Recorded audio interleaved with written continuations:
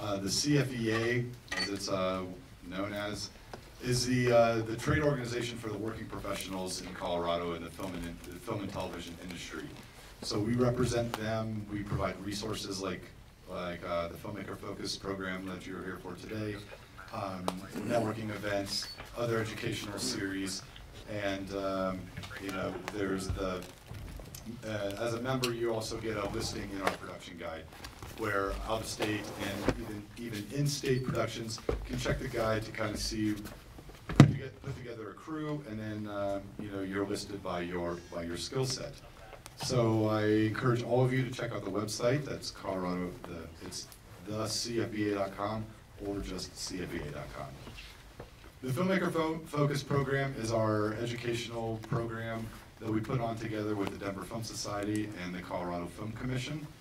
The three of us really, us three organizations, really try to encourage this community to just get better, to constantly be improving themselves, to be making better films, to be making better content, and that's from everybody's vantage point, from better cinematographers getting better, to production designers getting better, to composers and editors getting better too. So I'm glad that everybody's here today, and hopefully we're here to learn a little bit about composing for film and for theater and for what was the other one? Television. Television, yes. Television/web, depending on how you watch your television. So without further ado, I'd like to bring up and introduce the moderator today. Some of you may know him as Shawn King, the drummer from Devachka. Others may know him as the music ambassador of Colorado. Yeah, nice. The inaugural. Yes, the inaugural ambassador, music ambassador of Colorado.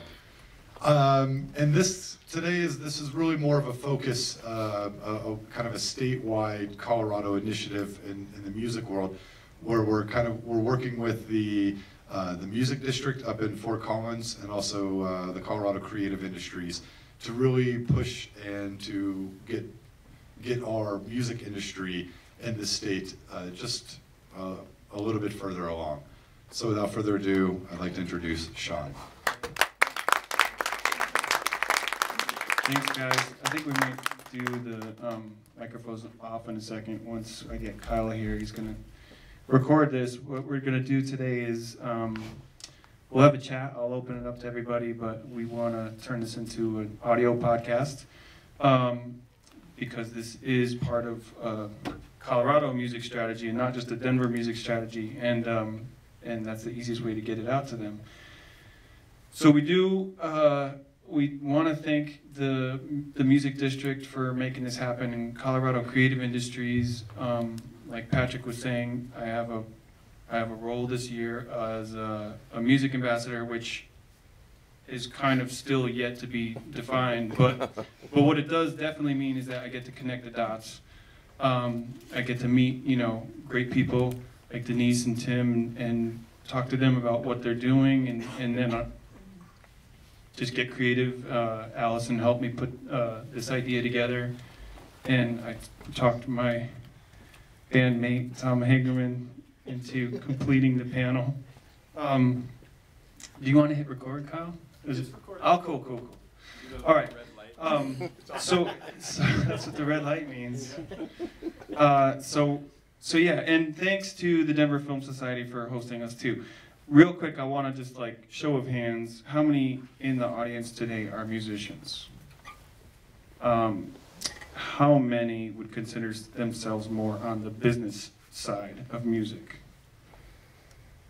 Okay, and then how many people do we have involved in film, whether it be editing, video, or sorry, DP? Can I say DP?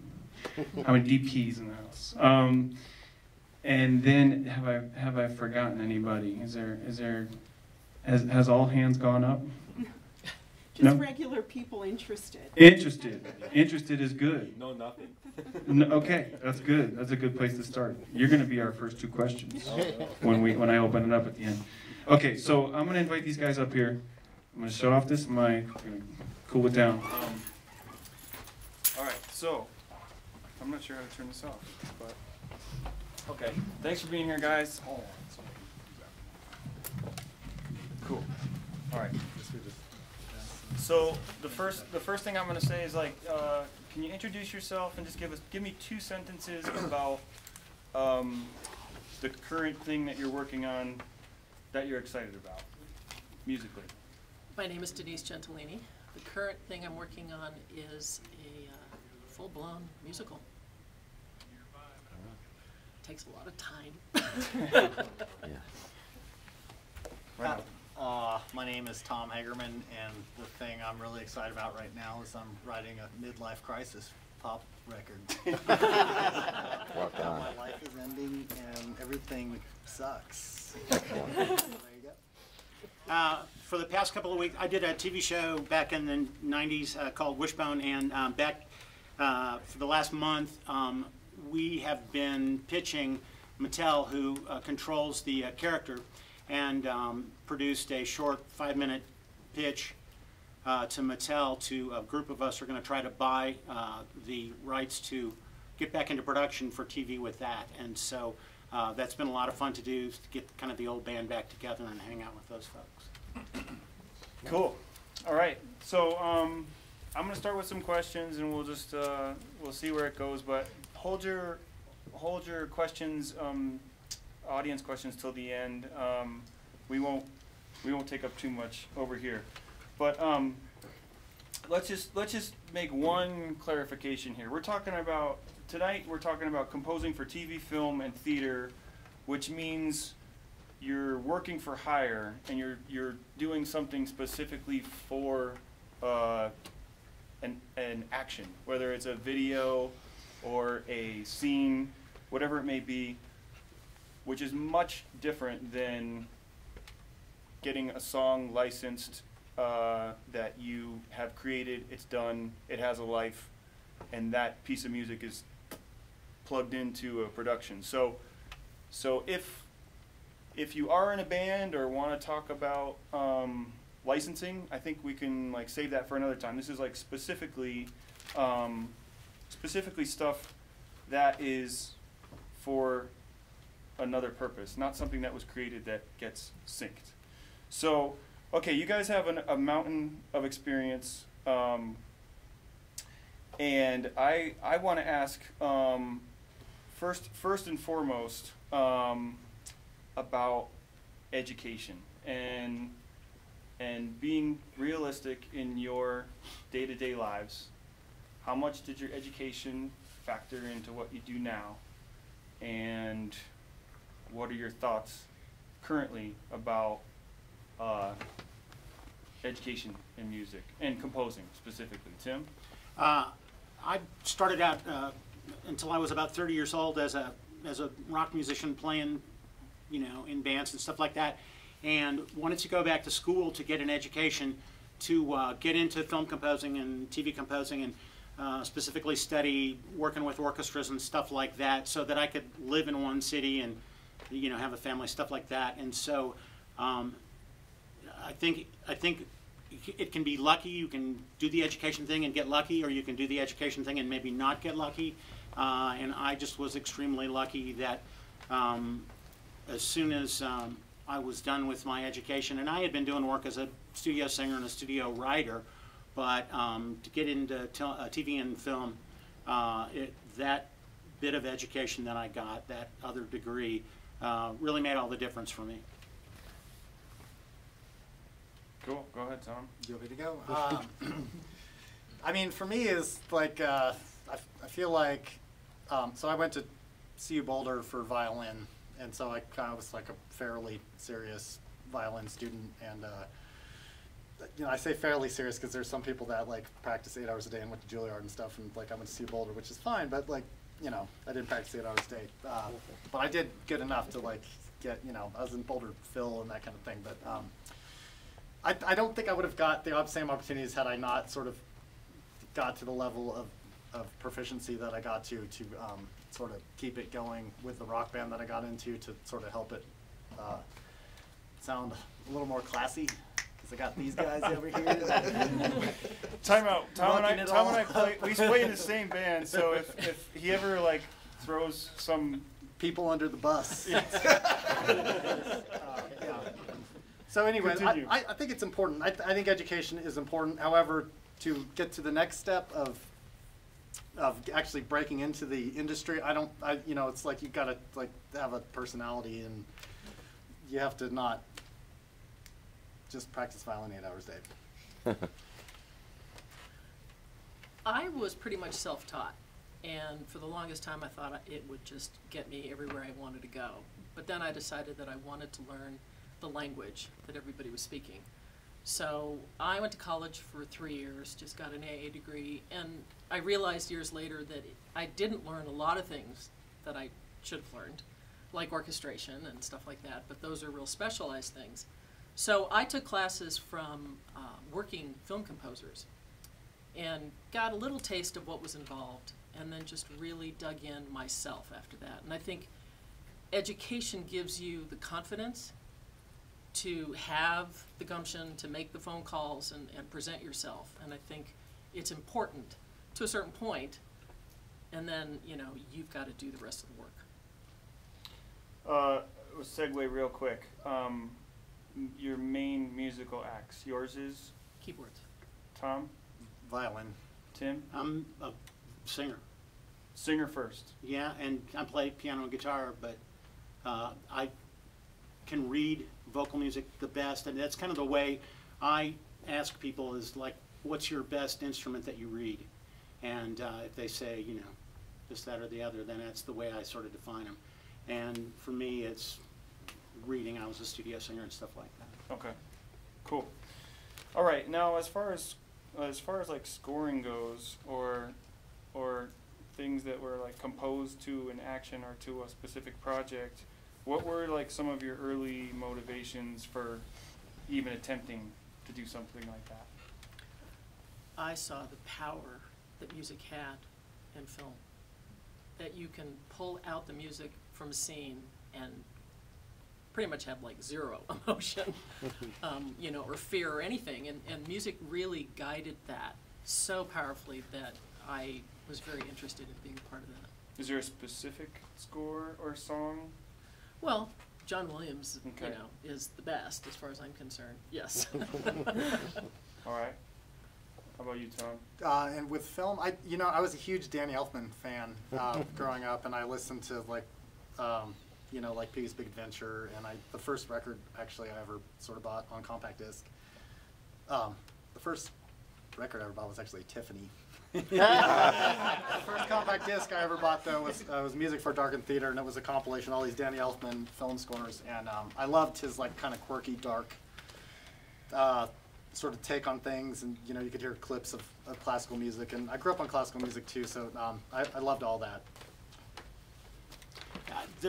The thing that got me into writing for orchestral music and stuff like that was the impact that real human musicians make on a final track.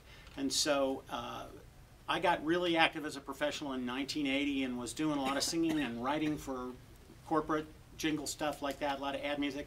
And synthesizers were sort of, you know, getting their feet on the ground, and even some early sample packages of string libraries and things like that were happening and available.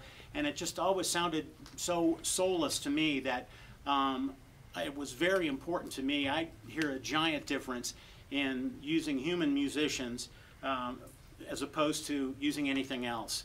And so that really was the big motivator for me, was to get myself in a situation where I spoke a language or could write down a chart or something that would allow me to sort of guide human musicians to what I was hearing, because they always improved it infinitely. Was this outside of being inspired by any particular soundtrack? You know, I grew up as a movie fan all my life, and so I'm an old guy, and my folks, there used to be a place in St. Louis called Ronnie's Drive-In, and the cost of admission was $1 a carload. And so our family would get a 6-pack of Pepsi and a pressure cooker full of popcorn, and we'd go over and we'd watch movies every Friday night. So I've pretty much seen every movie that's been made since way before color, I think. And And so my early influences as a person who was interested in film music were composers like Bernard Herrmann. I think he's the greatest. And can you give us some examples of his work for those who might not know? All the Hitchcock stuff, Psycho. You know, he wrote the shower scene, and he and Hitchcock weren't getting along at the time. And when Hitchcock heard the shower scene music, he said, "That's a pretty good start. Now you're getting there." And of course, Vertigo and you know, all the famous Hitchcock movies have Bernard Herrmann scores. But even the last score that he did was Taxi Driver for Martin Scorsese, and that opening is a textbook of writing for low woodwinds. And so just that kind of stuff, those composers, John Barry, you know, his thing is like everybody play the melody. So in Out of Africa and the Bond films, all the stuff that he did, he has a style. Dave Grusin, Quincy Jones, I don't know. All that music that I would see in films really, really, really inspired me. So I wanted to do that, and quickly discovered that there's no way to do it except with a real bunch of humans in a room all playing real instruments. Yeah. Give me an example of, and anyone can go first, give me an example of a score that you heard, then went somewhere to find that score and learn what they were doing in that score. Because you just mentioned how Bernard Herrmann was a textbook example of writing for low winds, did you say? Yeah, low woodwinds. Okay. The traffic scene in the rain as the opening credit roll in that movie. So get any of you guys, anyone, just fire one off. Give me something that you heard, and you're like, I got to know how they did that. I don't know if it was something specific that I was listening to, but I went on to Sheet Music Plus to see what was available, and a lot of John Williams scores are available. Okay. There's a lot of other composers. When you say scores, are you talking about the score? A piano score? So no, just two hands? Full orchestral scores. Okay. Yeah, So, exactly how he wrote it. So just to be specific, a score is not a two-handed piano thing that you might find like in Sam Goody. That's still a thing. Just dated myself right there. In Barnes and Noble. A score is what? It's the full orchestra. It's this big, long sheet. Okay. All the parts. Okay, so, sorry, go ahead. So not every composer had their scores that they were willing to sell. They, some people would do like an arrangement of somebody else's score. So John Williams was the actual way he wrote it, and so I just started studying them, and the man uses all sorts of different time signatures. It's very complicated, but it's so educational. Okay, cool. I could say recently the thing that I've had to look, I had to write this piece of music for my friend Mark McCoyne is a percussionist, but he plays, he bangs on piano, like broken piano guts, basically, and they destroy pianos, and he's great at it, but they wanted orchestration to accompany this thing, and so, but they're totally out of tune, so it's like you have to write this atonal accompaniment to like these things that they're just banging on, and so what kind of came to mind was Johnny Greenwood's scores to There Will Be Blood and stuff, but it's sort of based on this older composer named Penderecki, and so I had to kind of, I actually went back to Penderecki, but it's the same principle of like trying to analyze how they sort of come up with the idea of it's just giant string glissandi that sort of smash up and down, and but it, like a lot of these older film, you know, like any horror movie uses this technique, and you can kind of see how it works really well because it's the creepiest sound. Tell us about, what's the one, I know the one you're talking about. Threnody. But tell the one that you're talking about that. It's called Threnody for the Victims of Hiroshima, and it's basically like, it's not even standard notation. If you look at the score, it's just a bunch of lines and triangles, and they give you a legend like on a map. So there's like a triangle might mean that you pluck really high, and it's written for like 52 strings, and there's like a ton of low bass and a ton of cello, and you know, just a ton of strings, and so each little cue is like for 1 minute you play like a very wide vibrato on you know, as high as you can, for instance, and then like a triangle will hit, and then like you're supposed to just make this crazy sound. So it just looks like total chaos, but it's like the most awesome organized chaos that you could possibly see. But the thing is, it's like you kind of have to go back and like figure out how to translate that to an orchestra, which has like about 2 hours to learn it, and they're not going to be able to sit there and sort of like look at this a bunch of lines. I actually did that when I did my thing. I took colored pencils and I did lines, and I sat there, and it took me forever because I didn't know what I was doing. But then I had to kind of go back and figure out how to notate it with standard notation.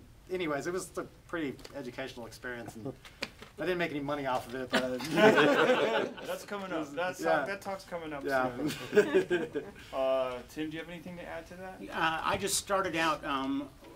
I was a piano player when I was really young and accompanied church choirs and school choirs, and so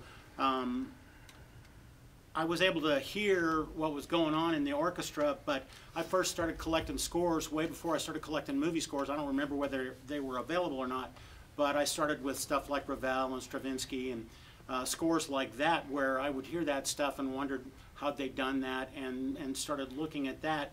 And earlier film music, I don't know, maybe before the 1960s or the 1970s, was pretty typically Western classical music that the composers were conductors. Bernard Herrmann was a conductor, and they were composers basically of Western classical music, so that Ravel and Stravinsky and some of that other stuff that you would hear were what those guys were stealing from. And so but I have a mountain of that stuff, and just I guess could start hearing sort of what the instrumental sections were doing and hearing the harmonies and stuff like that. So I don't know if I have a very big collection of contemporary film score or not. But anyway, that's just what happened to me. Yeah, right on. Okay, cool. How about, I was thinking, let's talk a little bit about process for a minute. Like, you guys all play different instruments, and you have to start somewhere. So you've got your indispensable tools for getting going, and let's first talk about like physical things, hardware. In the hardware world, what do you have to have if you're going to make something? If you're going to create something new? Are you talking about like computer, software? I wasn't going to say software just yet, but like, let's just open it up. Software or hardware? What do you need? What's the bare bones of what you need to start writing? Like, could you just be like singing into your iPhone on a walk with your dog, and then turn that into a full-fledged score? Like, give us a little bit about like what's that process for you? Well, you just reminded me. I started writing this musical in 2014 with a longtime collaborator, friend of mine, and I have a full-blown studio, and the studio was on, and she sat with her iPhone, and we literally wrote what amounted to like 37 songs with just me playing the piano and her singing. Going into an iPhone mic. Yes, and she emailed me everything. And then I went back and created the production around all of that. So yeah, the iPhone made it really simple, but it was really funny to see us sitting in this room, and that's what we chose to use. It's quick. So real piano, real voice, iPhone. Well, electric. Okay, electric Yeah, piano. yeah. Okay. Yeah, any iPhone. And what's your go-to piano in the electric world? Well, I have an acoustic piano upstairs. I've got a Yamaha, beautiful grand piano. No one touches it. No one touches it without washing their hands. I'm kind of weird that way. Because sample software has gotten so good. Sorry, really sorry. No, it really has. No, I've got everything. Yeah, it's easier to just do it with that than to mic the piano. And even though my piano is a synclavier, it's right. MIDI'd. I can record it and then Right. trigger it with the computer. It's just easier to do it with sample sounds. And what is that sample that you go to typically? Typically, Alicia's Keys. Okay. Yeah. I know that one. Tom, how Is about that you? What's actually Alicia Keys sample? it's called Yeah. Alicia's Alicia's Keys. Keys. Yeah. What's like? Yeah, you're starting. You need to get going, and you've got nothing. What's the either software or hardware or both? What's the first thing that I think it depends on the project for me. Like if it's sort of a commercial gig and like you just have to sort of get the shit done, like I just throw up a mic and start, like, it's usually violin actually. Okay. Well, it depends on like what the thing is. Like if it like is more of a poppy thing, I might get into Logic and like sequence something on like the fake synths, and then I might like take my Moog and run the MIDI through, and but it totally depends on the project. I might just bang on a piano for a little while, or yeah, it's totally different each time for me. I think the thing that has changed for me the most is, the production schedule's gotten so compressed that up until about 1990, when I was writing, I would do it with pencil and paper, sitting at a piano, and you'd have the director come over and you'd go, and then the strings are going to go da da da da da da, and the director would go, great, get the orchestra in, let's do it, and then as the technology got a lot better and the schedules got a lot shorter for music production, we started what I'd call Polaroids, so that you'd get a locked print and you'd compose to it using software that locked to the print and use samples and synthesizers, so that when the director would come over, you could just push a button and he'd watch his scene and you could hear what the orchestra was going to sound like. No imagination necessary as far as him imagining what the music was going to sound like. It was going to sound like that, only better. And so once that started happening, everybody expects that now when you go to have a review of the work you've got ready to bring before the orchestra. And it's good. It makes things a little faster. And so I've got a ton of stuff, and my go-to, I've also got a nice Yamaha piano, but my go-to software instrument is a new thing from Germany by the C. Bechstein Company, and it's their digital grand. But I've got all the other stuff too, and these piano sounds are so good and so close that I really doubt that the film people would hear the difference. Both of you haven't said that something's got to control that. Like, what's the controller that is talking to the software? What's your go-to controller? Like your MIDI keyboard? I have a Roland, I can't remember the name of it. It's a Roland. Okay. Full 88 key. Okay, cool. Tim? I've got a bunch of them. I've got a Kurzweil, I've got a Yamaha, I've got the new NI Native Instruments thing where the keys light up, and so it just depends on what's hooked up usually. Okay. It's not like one specific one that you'll use. No, I used to be a little bit finicky about having them feel a little bit like a piano, but I don't care anymore. Right on, right on. So it's, the thing I keep hearing is that speed. It's like speed is everything, because if you don't want to go upstairs or you don't want to plug in a different keyboard, it just seems like the thing that's most accessible. So here's a thought. I was thinking today that back in the day I bought software thinking that everything would change, and I learned really quick that it was just a baby step in the process, that buying new software meant that I needed to learn the new software, and in reality I think I would have been a lot better off playing more piano to help my learning process. So so what do you think is the greatest misconception about, what's the greatest misconception about learning to compose or learning to score? Does that make sense? Like you think you're gonna you think you're just gonna hit this like stride or something, like what's happening behind the scenes? Like what's the tricky part? Well, the first thing that comes to my mind is that it's not about you. It's not, you are providing something that is going to sit underneath and support. It can't distract. It can't be the focus. You don't want people to stop noticing what they're watching and think, wow, it's really pretty music. You've really not done your job. So I think that having the knowledge of what film scoring is, what it's supposed to provide to a film is really important. And obviously knowing how to use your stuff.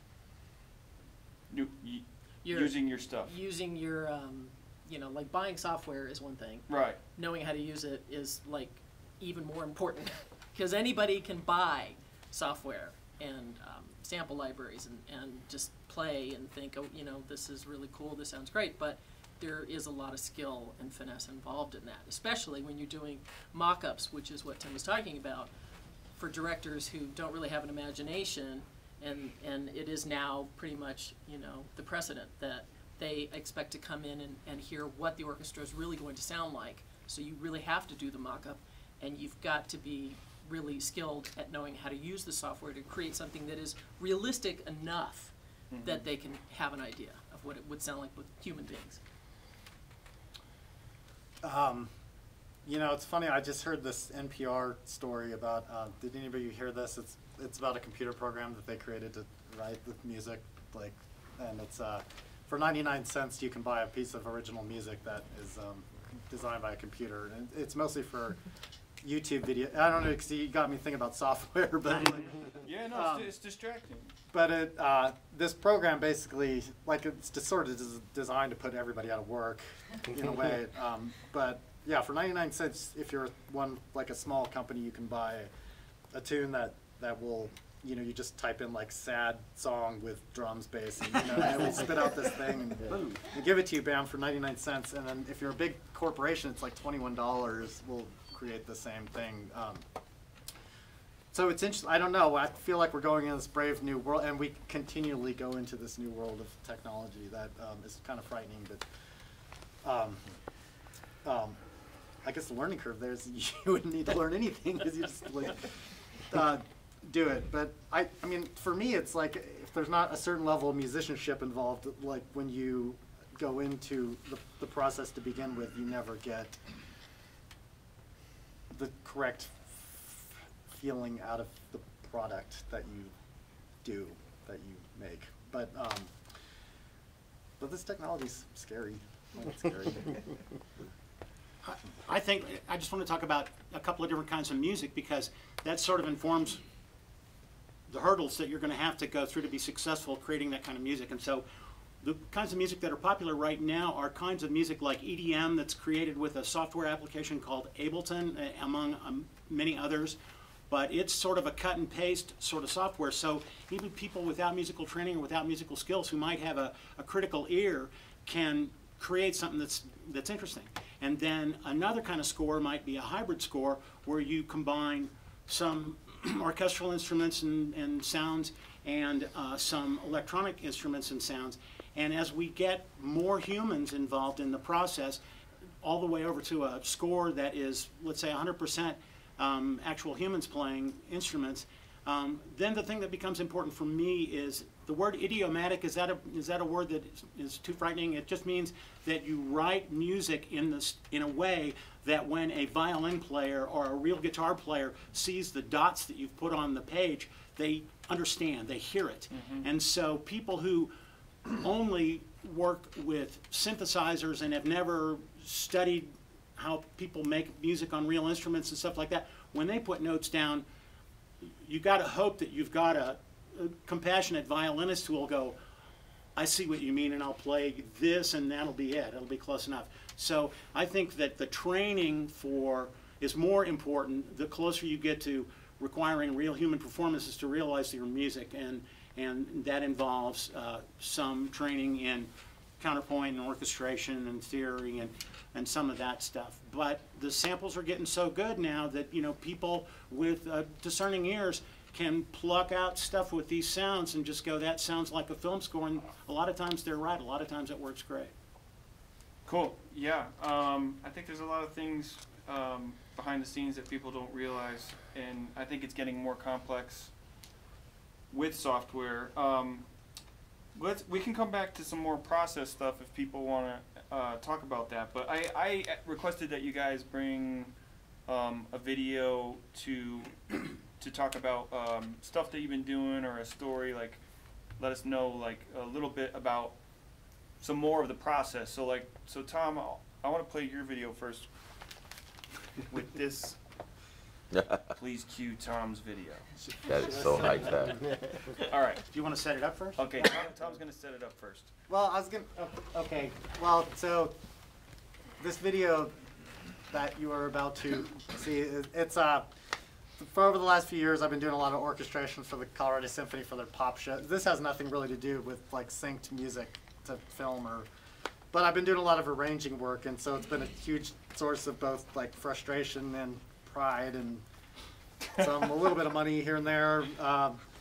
But this whole thing, it's this. So I did there's this band, the Lumineers, they're like really big around here, I guess.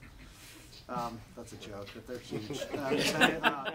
So anyways, I arranged 7 songs for them, and this one song, their drummer Jeremiah was like, I just watched Stand By Me, and I really like the intro to Stand By Me, and can you write this big intro? And the thing about when you arrange for orchestra, for pop shows, it's like, you don't get paid anymore to do better. So, but the thing is, it's like the tape roll. But it's like, it's such a wasted opportunity. Like if somebody hands you an orchestra, like, well, I'm gonna just like write shit because I can. You know, it's better to because it's like the best players in the whole state and beyond, and you're like, well, you really want to do something well for them. But so anyways, Jeremiah watched Stand By Me, and he's like, I really like that. Can you do an intro for this first song? So that's what this is. And I think you might have started like halfway through, but this is something that CPR recorded it, so it was like, this is a rehearsal. Anyways. Play Tom's video, There you go. please.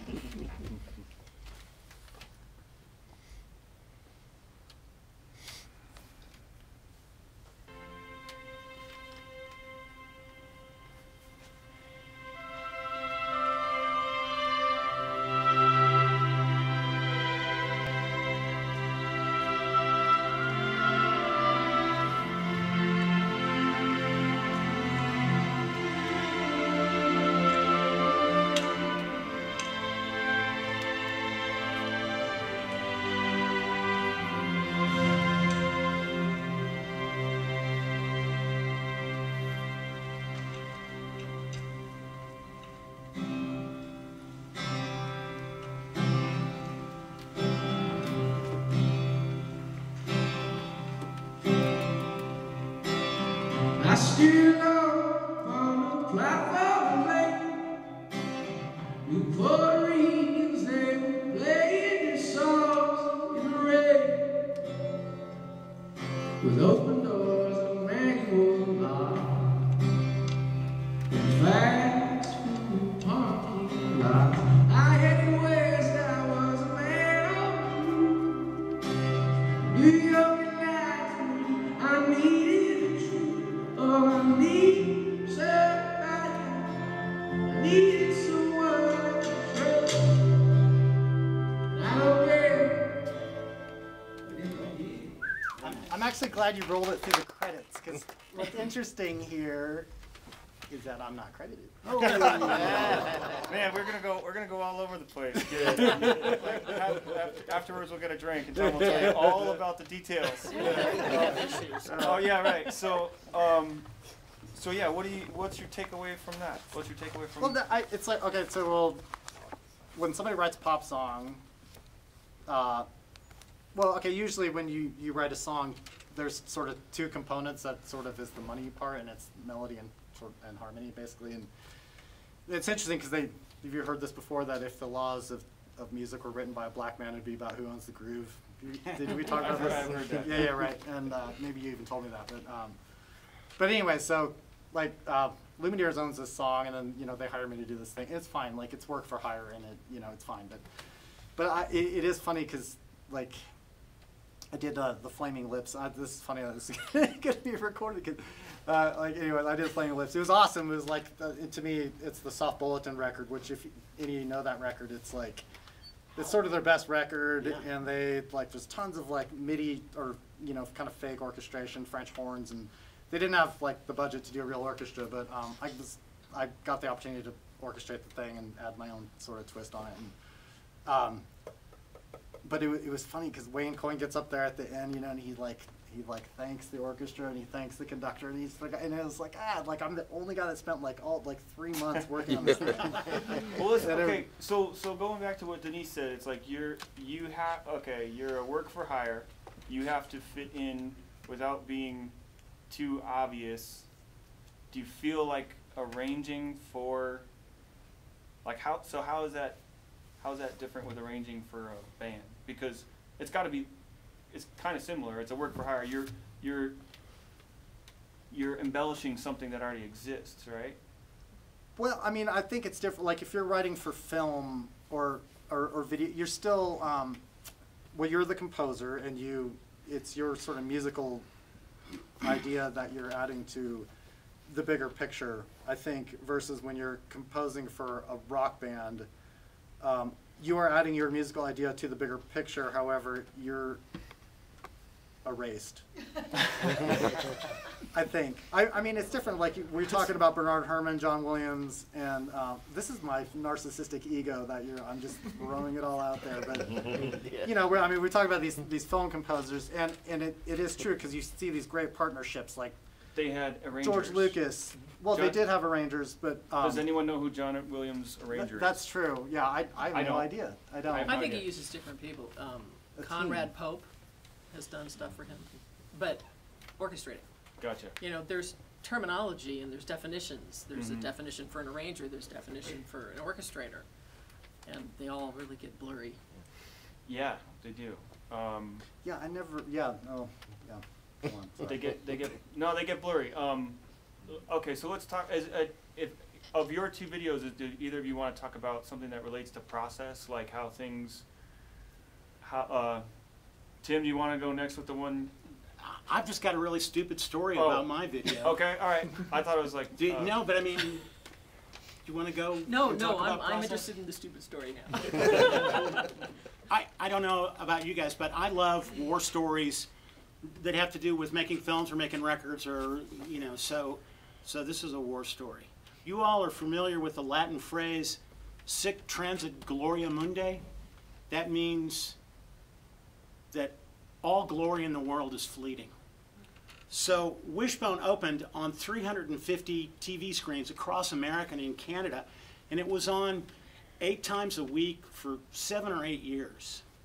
But the first night it was on, we'd assembled the cast and the crew, and we'd taken over a sports bar and flipped all the TV sets to PBS, and when the show started and the credits started to roll and we saw our names on the screen, it was like for that one moment we were just really, really proud. And as soon as the show was over, I turned to my 10-year-old son and I said, "What do you think of that?" And he said, "Oh, I thought it was funny."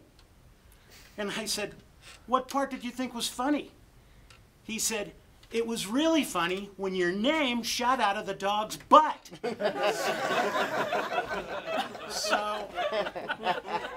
So here for you tonight, let me play for you the Wishbone opening with my theme song, and what is probably my most widely seen television credit, shooting out of a dog's butt.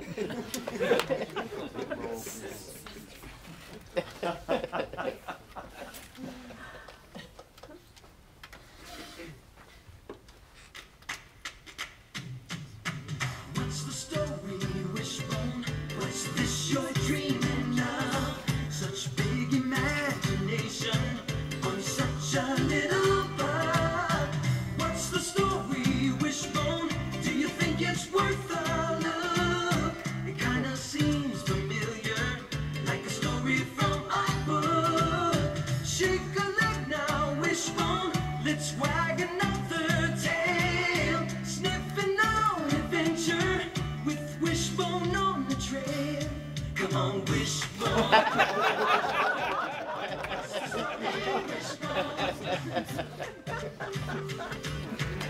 What's the story, Wishbone? What's the story, Wishbone? What's the story, Wishbone?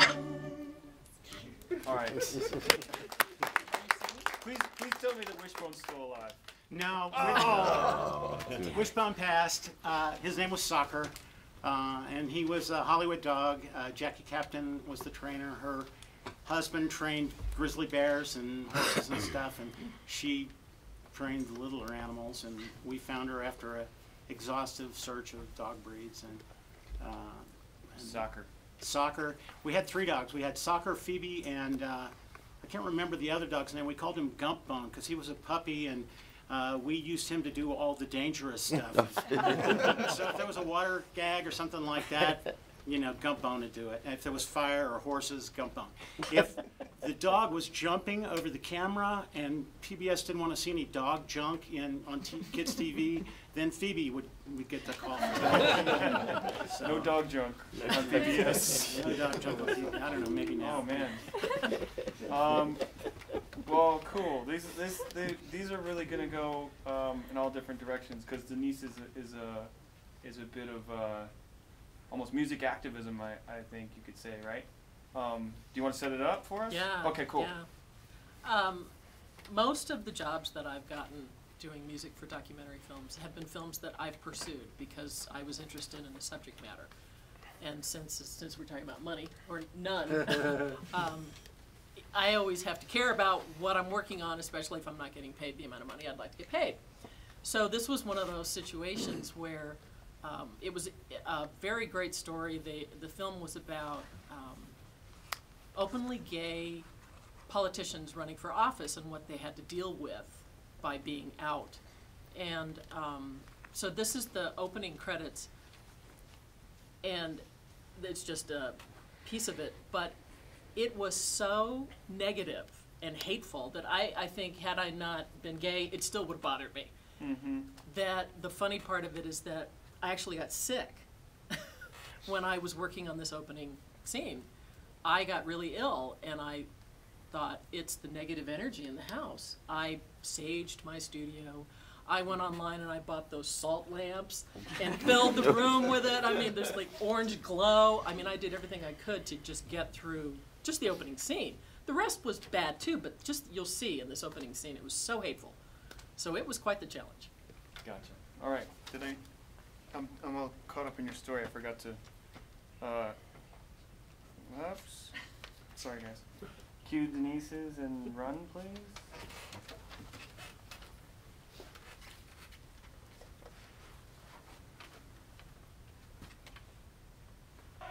No homo news.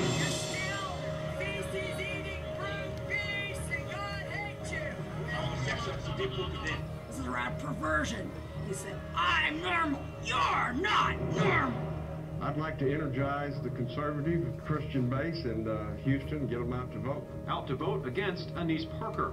She's pictured at the front alongside her longtime partner. Under the headline, Is This the Image Houston Wants to Portray? I remember when Elaine Noble first ran for office in Massachusetts, and she had to have 2 state troopers with her at all times to protect her life.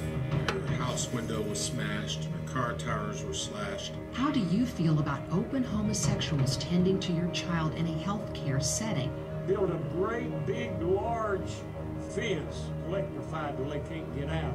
In a few years, they'll die out. I was cornered after school by some older kids who roughed me up. They said that I was a faggot and that I should die and go to hell where I belong. It's not a tragic news story about a growing problem in schools across America, bullying. This grader's parents say he was picked on at his Massachusetts school by students who called him gay, said he was feminine. Carl later hanged himself. And the Gay Straight Alliance Club reaches out to these kids, and then they start adopting a gay identity. This is a system for recruiting kids into homosexuality. Dads, the second you see your son dropping the limp wrist, you walk over there and crack that wrist. Give him a good punch. Damn. Wow. Well, oh man, that's got to be tough. That might lead into what comes next, I think, which is important, and I want people who are thinking about composing as an actual profession.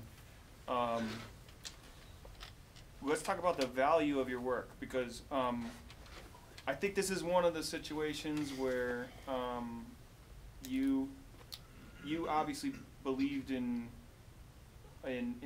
attaching your name to this project. And let's just start by saying there's a strange. There's an insane amount of unbalance with it, like, you know, pay for jobs that are cool versus, you know, no pay for jobs that aren't cool. Like there's no real balance to it. I mean, I think it's safe to say we've all been paid too much for something that was kind of a joke to us, and way too little for something that was super dear to our hearts. Does that go without saying? Yeah. I think that's a standard. So, so how do you develop an inner compass to value your work? Well, I think regardless of what you're getting paid, your name is going to be attached to it for eternity. Whether, you know, it could just get put on a shelf somewhere, or it could become huge. So you need to go into these things and give it your best. I mean, it can't be, you can't do a score that's like commensurate with what you're getting paid, because no one's going to know that. So you've got to do your best job, or don't do it at all. I mean, that's always kind of been my theory. That's why I have to care about what I'm working on, because I'm probably not going to get paid what I think I'm worth. That's good advice. Yeah. Yeah, I think that about sums it up, really. I mean, for me, it's more about just trying to figure out when to turn down things. I mean, I try to say yes to everything, really, but I find that at various points, it's like suddenly, like, I'm just so slammed I can't think straight, and then suddenly I have nothing to do for 2 months, you know. And, yeah, I don't think you can actually. I mean, you know, there's certain things, like if Halliburton calls you up, you might be like, cool, I'll do it because I really need money, but like I don't like Halliburton, so like maybe I won't do it. If you have the ability to do that, but it's hard as a musician to turn down stuff. I find, because you feel like you just missed out. So I tend to take everything and then try to put my best foot forward, and then I just kind of go insane. I think for me, I like to have fun when I'm working, and a lot of times the deadlines are short, and the money may not be, you know, what you need to do, what you want to do with the project. But if there's a good relationship with the film side of the thing, like I really especially try to work on projects where I've got a relationship with a director, and I'm not working with a committee. And if that happens, and it looks like the director's got a sense of humor and knows what kind of music he or she wants, then I'm real eager to start a project like that. And as far as the money goes, I've just been really lucky to be able to work on projects where I had the budget, at least, to do use real instruments. And so sort of my cop-out is I will pay myself less sometimes if the project looks like fun, I've got a relationship with the director, and there's enough money there for me to put together a nice chamber orchestra or an appropriate collection of instruments for whatever the project is. And then that excites me. But just like everybody else, I try to say yes to everything. And you know, when the money's bad and you don't have enough money to hire the band you want to hire, and the people are crabby and they haven't done the production schedule correctly, so that they're scheduling presentations of the final thing as soon as they lock the picture, and the audio, the recording of the score is sort of an afterthought that they shove in between when the picture's locked and when they've got their first money meeting or whatever. That gets real old, and it happens to everybody, I think, but I prefer the other. Cool. I think I just have one more question before we open it up to some questions from you guys. And this does actually relate to what you're talking about with paying musicians or having a budget for musicians. There's some popular composers now that are only using synths and doing more of like very electronic scores. Cliff Martinez, who used to play drums for the Red Hot Chili Peppers, he did Drive, the movie with Ryan Gosling, and that's all synth. There's a movie called Under the Skin with Scarlett Johansson, and woman who composed that is Micah Levi, and then you guys probably have seen Trent Reznor's Social Network. Micah Levi's score particularly is one to check out because it's haunting, it's scary as shit, and it's there's not a whole lot of he listened to it, and I think that someone didn't have, she's an accomplished composer, but I think someone with little composition background could have made that score, because it's just it's sound to make you feel uncomfortable for the entire score. What do you guys think about that kind of like departure from classic, even Disney scoring? You know, like take something like Moana, and it's a giant orchestra with the best, you know, most popular, best songwriters, and then there are these other people who are like putting on headphones and turning on their synth. So just real quick, like where's scoring heading, in your opinion? Well, I think once making films became so accessible to people that they're doing it on their iPhones, then you've now created a whole group of people who aren't going to have a budget for an orchestra. Mm-hmm. You know, and add to that music licensing or buying, you know, something that you can tailor make for your scenes. And there's even software that it's real orchestral sounds, but they've basically composed the melody for you. So you're literally just like Ableton, you're piecing things together. So there's so many options on how to do it, and you're always going to have the people who can't afford a real live orchestra, and there's nothing like humans. There's nothing that's going to emulate that as well as the real thing, but it's the big studios that have the budget for that. Mm-hmm.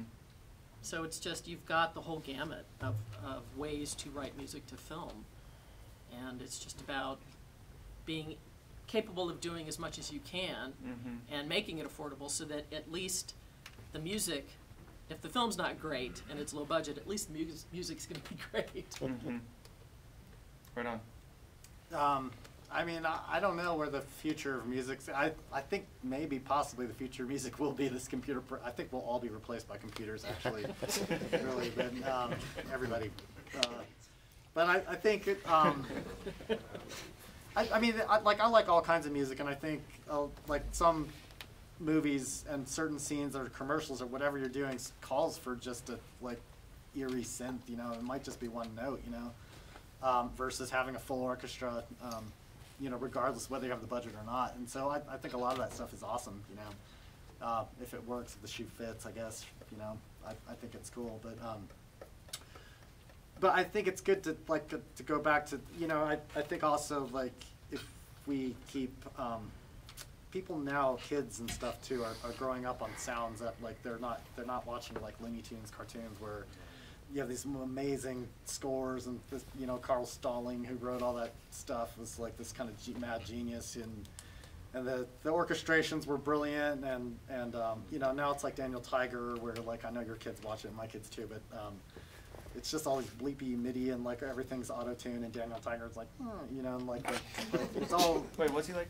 Yeah, it's like, well, you know how auto-tune works. Like you can hear it, and it's like, my God, like kids, like this is not how people sing and do. And so, I think though, if you don't have music education like from the beginning, and we don't in public schools these days, and people's ears start getting attuned to like fake instruments, and soon enough you can sell them a fake instrument and they don't know any better.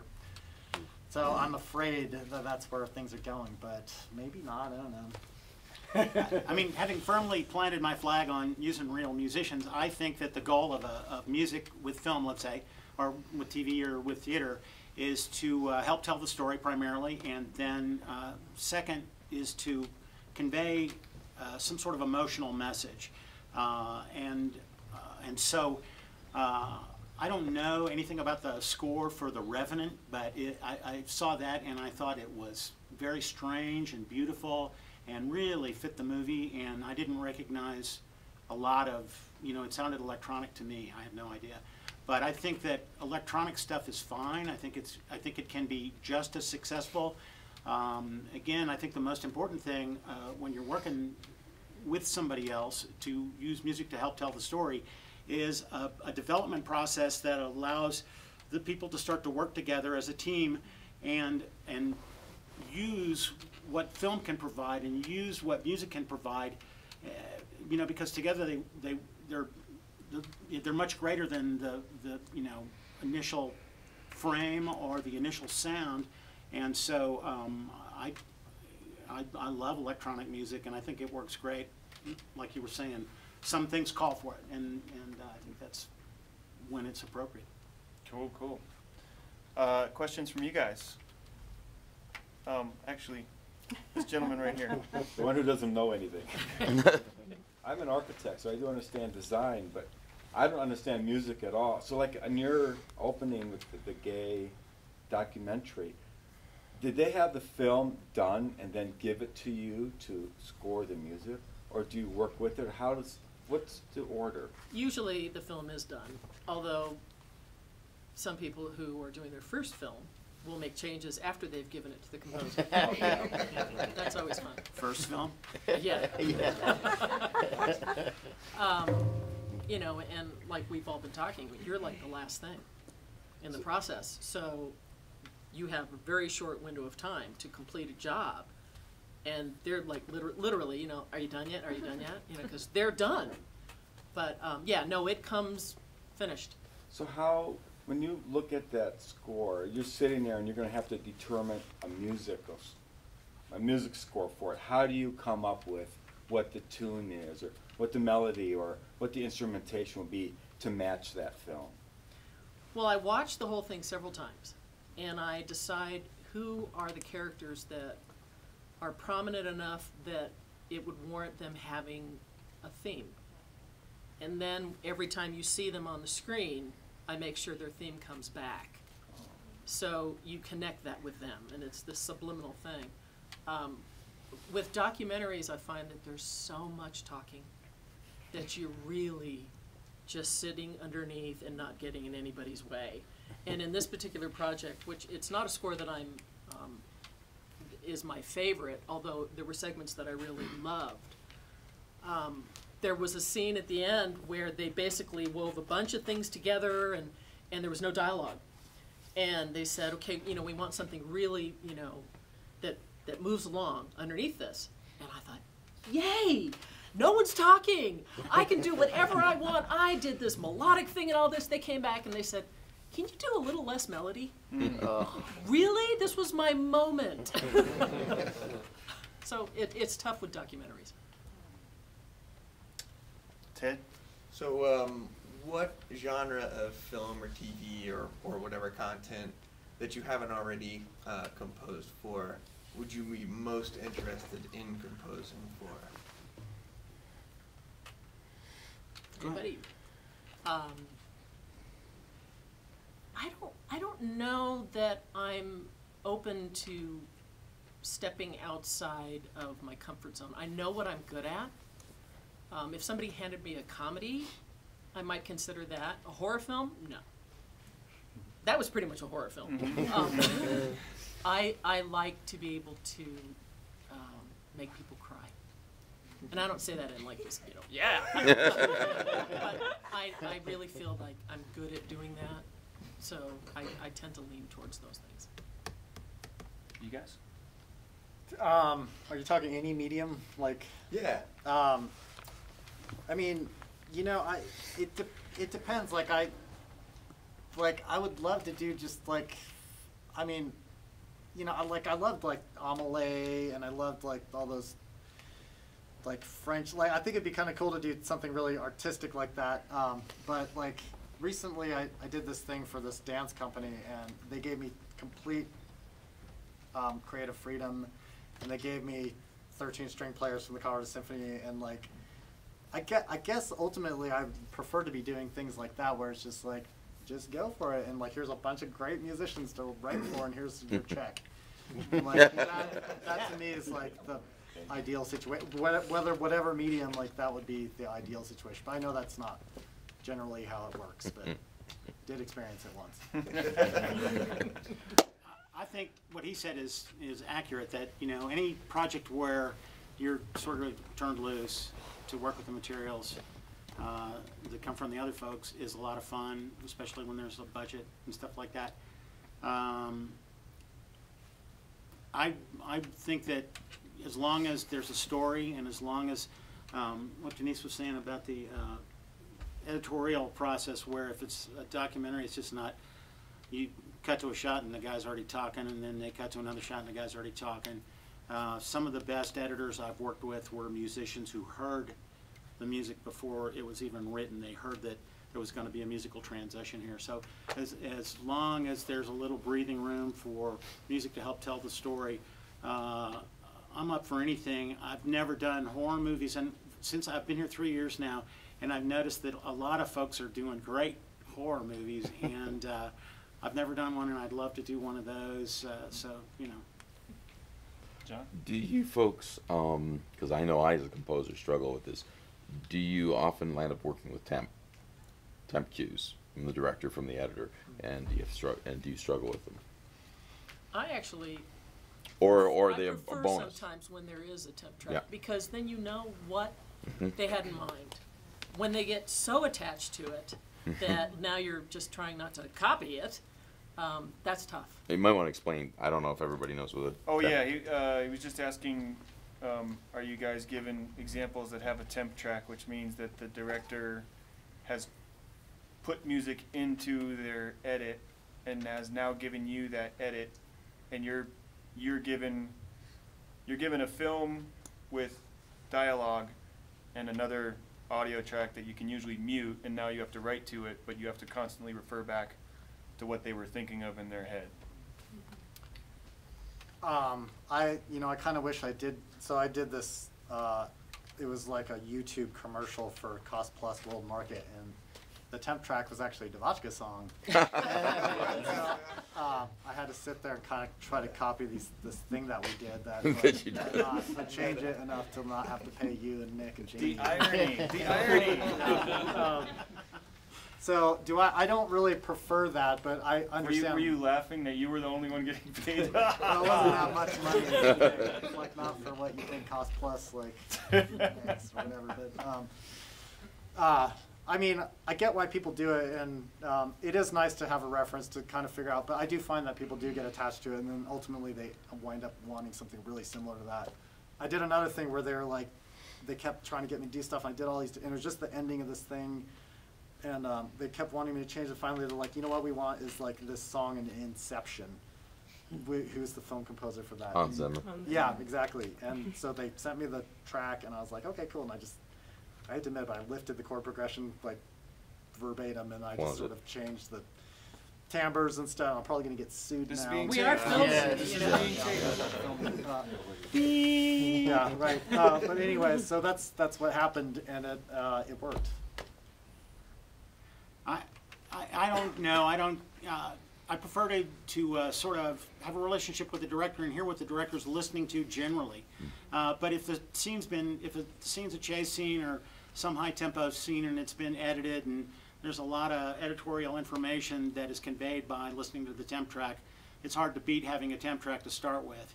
But again, what both of you were saying is that at some point they're going, no, go ahead and break the law. You know, don't read what you signed on the contract that you're indemnifying us against infringement. Go ahead and make it exactly like the signed.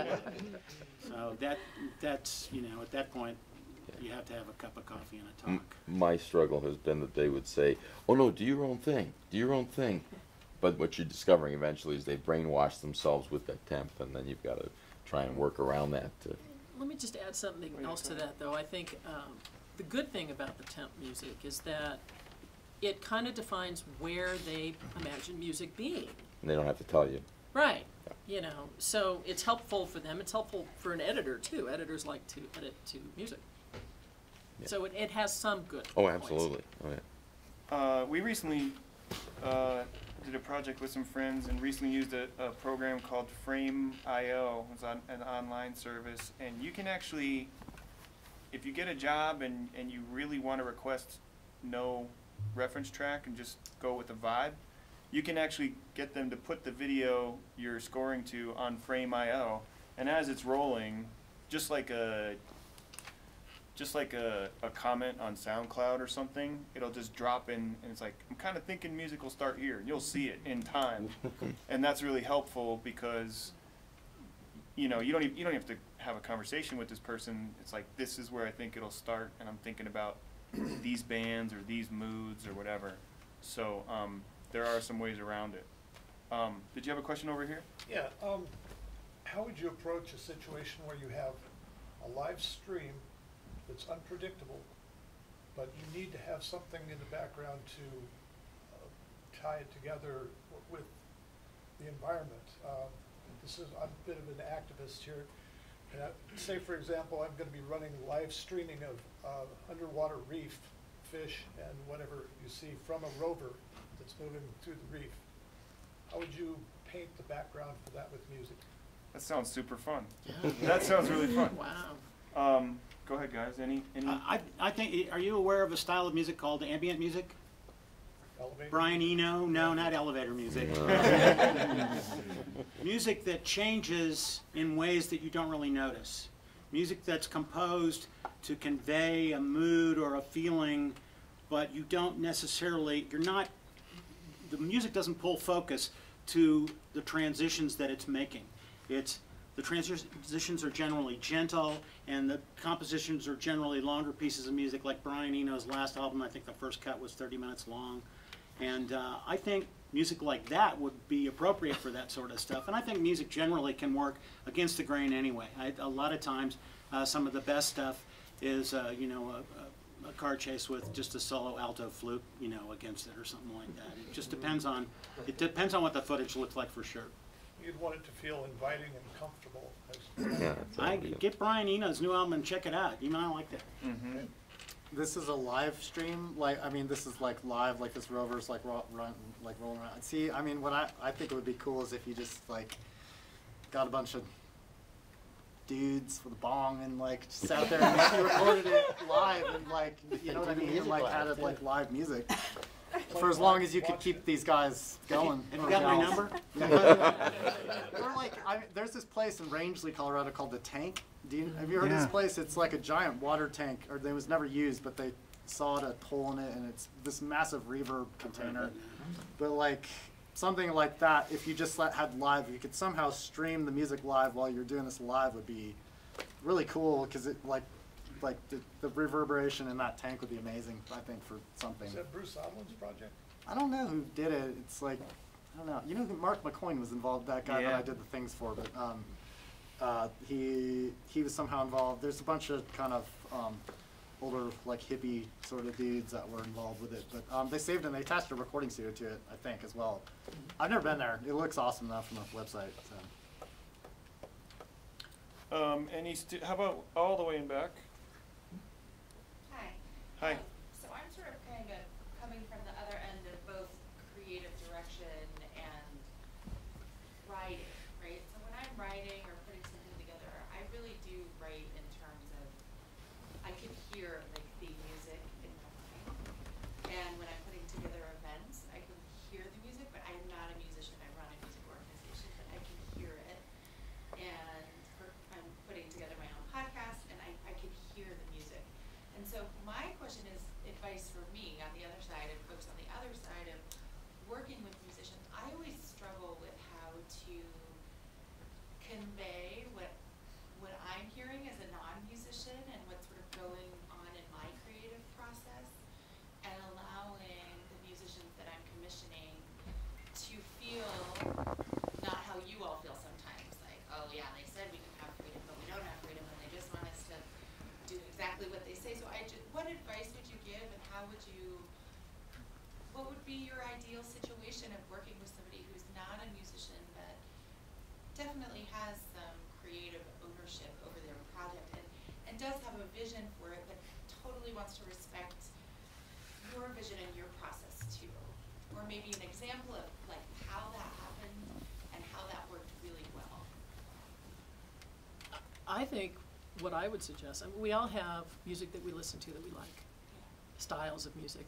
And since you don't actually play, to show an example of something that you like that is similar to what you're thinking is a great way, you know, for an example. I mean, yeah, I think that is a great way. I think ultimately, though, I mean, the musician will cater towards what you want to occur. You know, I think ultimately, like, your name is probably higher billing than the musician. So, I mean, on your podcast, and you're trying to be really nice to the musician, which is awesome. Yeah. But well, I work with musicians every day. right, and that's I Thank you for shit they talk. employing. They're working with. Have you hung out with Tom James? Sorry. I don't want to be the person they're talking shit about. Well, I mean, I agree. Like, I think just having a dialogue as to what kind of music you like and is a good way to start as well. Yeah, what she said. I think that's about, yeah. I think if you have a lot of time and you find cooperative musicians, you could be as freeform with it as you want, where you are just going, you know, play something. No, that's not it. Yeah, play something. I mean, it's not the most productive way to do it, but if everybody agrees up front that we're going to try this, and if you feel strongly about the music that you hear becoming part of your work, I know lots of musicians who are, as long as you're paying them something, you know, they're happy to hang out, you know. If there's a sandwich involved, oh, even better, you know. So that's what I'd say.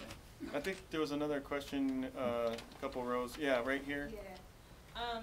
I guess this kind of goes with what we've been talking about, but earlier you said that soundtrack music supports film, right? But then you also say that it's emotional. So I can see that there's a struggle between, you know, balancing these two things out. So how do you guys work with that? Like, I don't know, how do you guys do that? Let me just start, because I think that I want to attack you for what you just said. Okay. No, there's no struggle. The beauty of music is that we can hear many things. One of the most beautiful things about Mozart operas is you get this one melody with this character, and then another melody with another character, and then another melody with another character. And during the last scene of the opera, they all come on stage singing totally different songs, and it fits together like a glove and informs the story, and people start crying. You know, so there's no struggle. It's possible to have different levels of energy going on in what you're seeing and what you're hearing. And I think that, you know, that's one of the things that music does really well, is that it can work against the grain or inform part of the story we don't know yet, or part of the story that we are remembering because we heard something in the music. And I think all of that is really key to using music in your film. I don't know. What was the question again? Basically, like, how do you find that balance between making sure there's a lot of emotion in your music, but also having it be supportive? Like, it's not so distracting, I guess. Yeah. Well, I mean, I think when you watch a movie, when anybody watches a movie, you can empathize with the character generally, unless you're like Donald Trump or something. Generally, I think you can sense what these people are going through, and I feel like you can, as a musician, it has been your job and you've trained to do this, but to call up these sort of emotions to convey through sound. And I think you just sort of, that's what you do, you know what I mean? And you can see this, and that's what you sort of do. I think I have to add too, I think it's pretty rare that I hear music fighting the picture.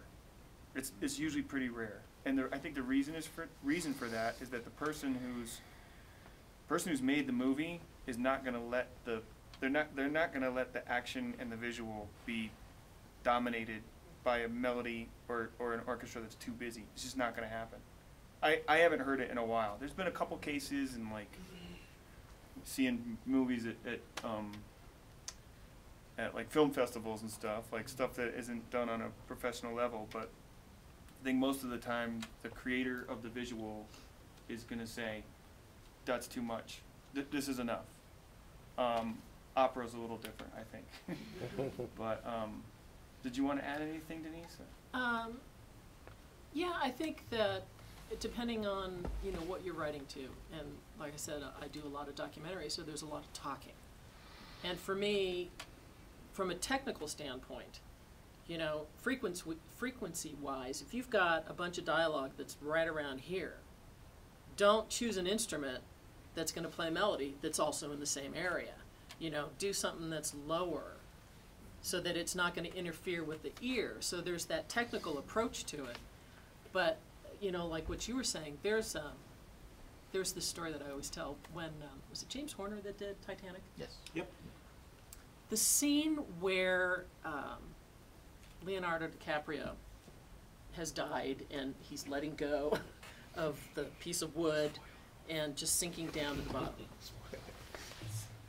I should have been sobbing, and I wasn't.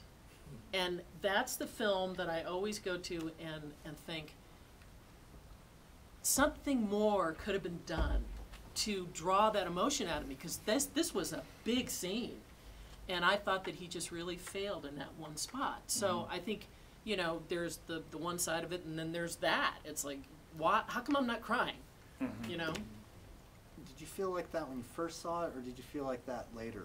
Just No, curious. when I first saw it. Really? Well, I tend to really pay attention to that kind of stuff. bawling. I got sucked into that whole movie. I mean, I hate to admit it, but then like years later, I'm like, God, this is like. Well, When I hear the song, it's emotional for me, Really? because I think Now? of the entire film. Okay, sure. But I just noticed that one scene, and I noticed that in some other films too, randomly, that I should be crying. And I think that's why I choose films where I can write music to make people cry, because I'm trying to make up for all the times I didn't. Yeah, right on. In front and then over here. So what was your question? Sorry. I wonder if you can give any advice to someone like me who is just so technically inept. Yeah, I took a course in Pro Tools and it just went right over my head. So I keep getting dumber and dumber types of software, and they're still over my head. And I looked for, you know, like strings. I looked at Garrity. I looked at East West, and I thought, my God, there were 50,000 parameters there. How would I ever master something like that? I just don't know how to get over that learning curve. I've always lived by this rule: do what you do best, and what you can't do best, hire somebody. You know, and focus on, I mean, if you compose really well and you've got great ideas in your head, hire somebody to do that for you. Because it will kill creativity if it's so taxing to try to figure that out. It's probably safe to add that sometimes hiring someone might be more accessible than you think. Like, it could be sending a text message like, hey, can you help me out with this? And people, I just went through this recently with a new, trying to learn some new software, and it was a complete mess, and I called everybody. But you guys have any other advice for that? I was just going to say collaborate, you know, that find somebody that you do what you do, and find somebody that does what else needs to be done that you can't do, and that's exactly what she said. Yeah, if I had money to throw at the situation, though, I wouldn't have been buying all this software. Yeah, but you might find somebody who would like to work with you and share their knowledge and learn something from you. I think we all have something to offer. Yeah, I think Shawn's right. I think people are pretty much willing to help send, you know, sending an email to somebody. I mean, like, send an email to me, I'd write back, you know. But like, I get on YouTube frequently too, and like if I don't know how to do something, I just like in Logic or whatever, and there's like some 15-year-old kid in England. Here's what you do, man. The problem is they speak and write like 15-year-old kids. There's also, you know, there's 15, 16, 17-year-old kids here. And we're here Right. with Youth on Record students, right? And they know how to do all of that. So it might be an opportunity for a multi-generational project where they can learn from you and you can learn Ableton from them. And so anyway, It's just the wanted to best. put that out there. Question up front here? Yeah, what kinds of things do you wish you knew about the industry before you got into it? Ooh. Did everyone hear that?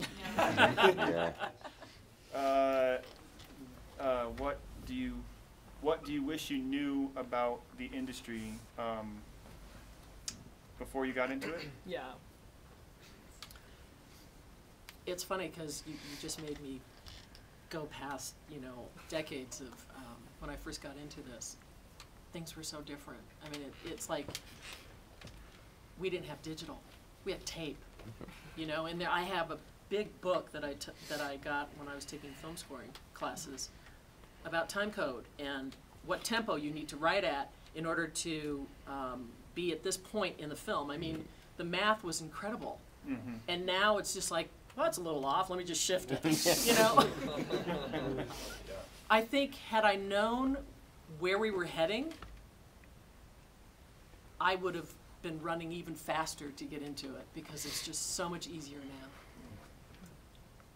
now. You know, it's funny, like I took a film scoring class, so I graduated college in 1998, and so I had to do like a little bit of that, like the math where you're like, yeah, you're trying to figure out where the hit happens on the frame. And I remember I only had to do it once actually, just the whole math thing, and I did it, and I was totally off.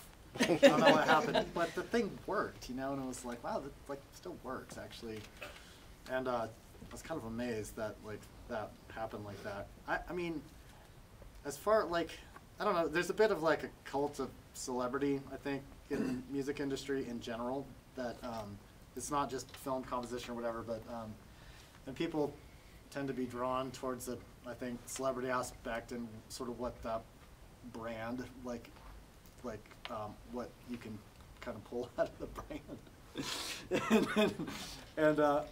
But I think the truth is, like, it all goes back to musicianship, and I think even back then, I just wish I had like practiced more and paid more attention to like my mentors and my teachers, and didn't like think I was better than I am, and I was maybe more humble and all that. And then I just kind of worked harder. Yeah, I worked hard enough, but I didn't work hard enough.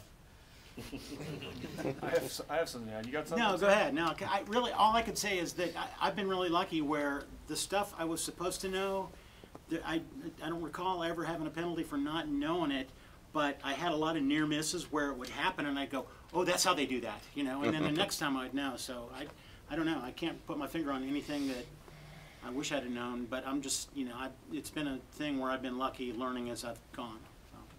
I would agree with Tom to like focus on musicianship as much as possible.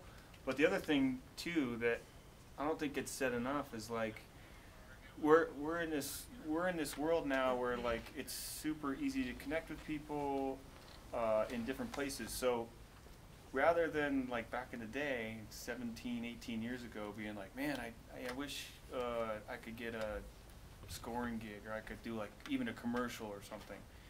Like, you can think that, and then like later in the afternoon meet someone who's doing that. Like, you don't have to wait around for someone to call you or for someone to discover you.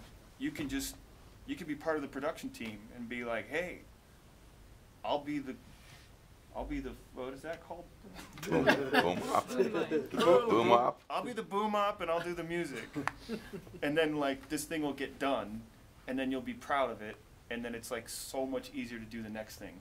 Because within that process of completing something, you're going to learn so much more than sitting around practicing, waiting for a call to come in.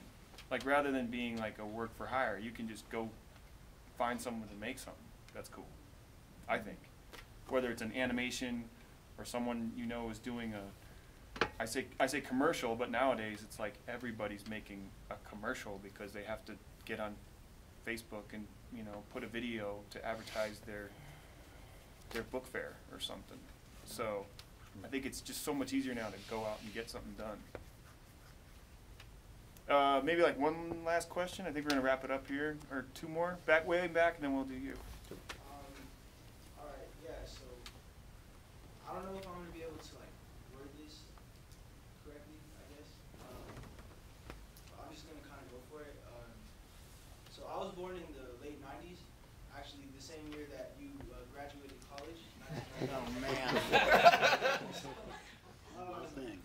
So like a lot of the music that I grew up listening to was like multi-track, and when I listen to like live music, I just feel like there's this, like you guys were talking about, there's like this source or this sense of like attraction towards that. Cause like I'll listen to like a track list of a musical, and then you know it sounds completely different and 10 times more lively when you know we're performing it. So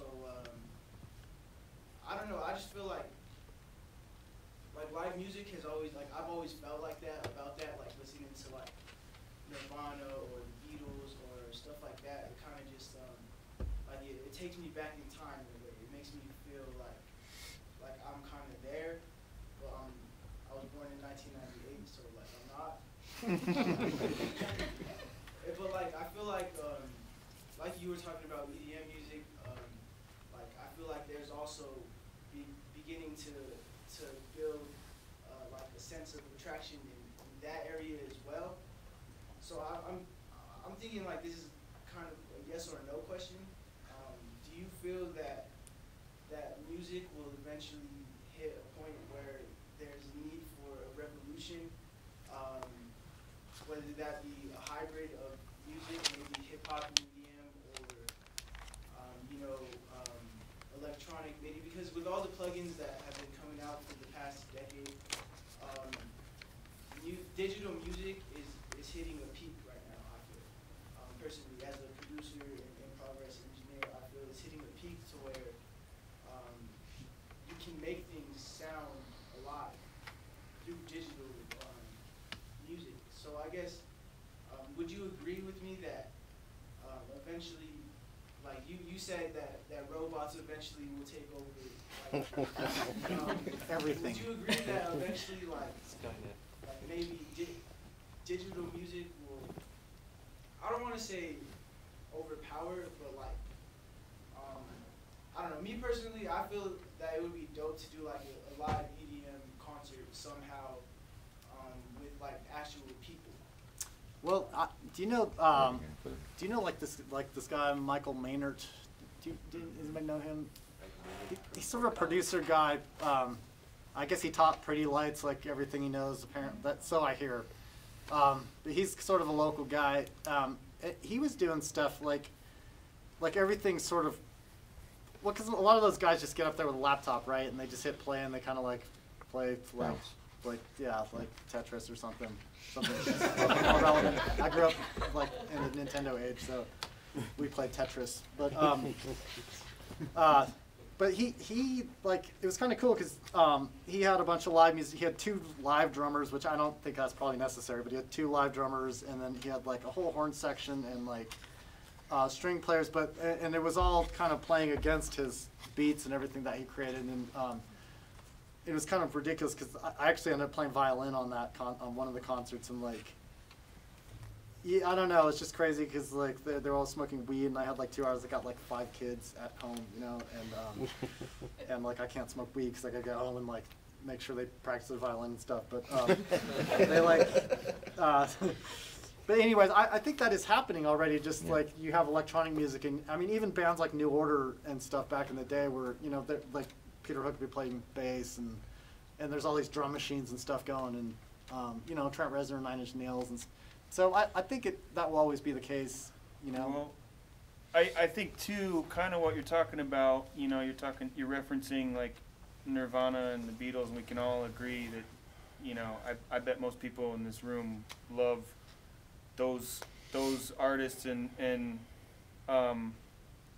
if I'm hearing you right, I think maybe part of it is you gotta like search out what speaks to you, and don't be afraid to like incorporate it into what you're doing. Like if you're doing stuff on Ableton and you're using certain plugins or whatever, and you're feeling uninspired, then it's maybe time to shift, and don't be afraid to find someone who's playing something, whether it's a guitar or a violin or whatever it is.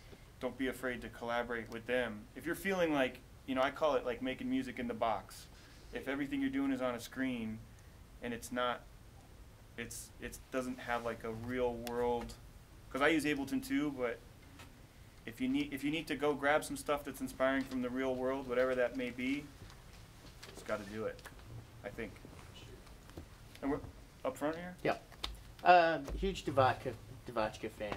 I'm curious about the process for how how Little Miss Sunshine happened and how that worked out. Did you guys collaborate? Was it how much time did you have and all that good stuff? Little Miss Sunshine was he's asking how Devachka did Little Miss Sunshine, and that was kind of a happy accident because the directors heard a song on the radio. They wanted to use a kind of soundtrack that was similar to Midnight Cowboy with Dustin Hoffman, and a song that's used in that movie is called Everybody's Talking by Harry Nilsson. Harry Nilsson. Yeah. If you go back and listen to it, that guitar and that song keeps playing through the soundtrack. So that's what they were going for. And these guys had already been, they already cut their teeth by making a famous Volkswagen commercial that used Nick Drake's song. And I think everybody, if you've seen that commercial, you know what we're talking about. So these guys, they're pioneers of marrying sound to film, and not pioneers. They're groundbreaking. So and they made Nick Drake's posthumous career. And so then they asked what we could do. It was terribly confusing in the beginning, and seeing these edits like while we're backstage getting ready to play a show in LA and warming up, it just seemed incredibly surreal to see Greg Kinnear and Steve Carell, and then we weren't trusted in the end, so they brought in an outside composer, and the outside composer did his best to work with a band, but also was already steeped in the LA soundtrack machine, and had to, he was there to fill in the gaps. So a lot of it was songs from a record, embellished with more music by an LA composer, and I would say he took the thematic material from the Devachka records and then. Oh yeah, totally. Yeah. That was it was like adaptations, and at this time we knew so little about making music in this capacity that we were. It was like elation, stress, confusion, and then and in the end we had no one knew that it was going to be the kind of cultural phenomenon that every filmmaker hopes happens, where they spend a little bit of money and it blows up. Yeah. So that's it in a nutshell. Cool. But one last question here. Yeah. Yeah. So I'm curious. We talked a lot about the relationship with filmmakers and directors. Kind of from the filmmaker side of things, at every point in the process, from pre-production right on through to post, what could be done from a filmmaker's perspective in building that strong relationship with the composer to make the best collective product possible from both a sound and film perspective? Everyone hear that one? Cool. You guys? I think that if you've got a director that listens to a lot of music and knows kind of the flavor he wants for a certain scene or something like that, and can commit to that direction verbally with you, it makes it super easy to not super easy. It makes it easier to get the process going, and so from the composer side, you have to not be afraid to write a lot of music that doesn't work. I mean, not a lot, but it's not unusual at all to write a piece of music I love that goes with the scene and have the director go, "What are you doing?"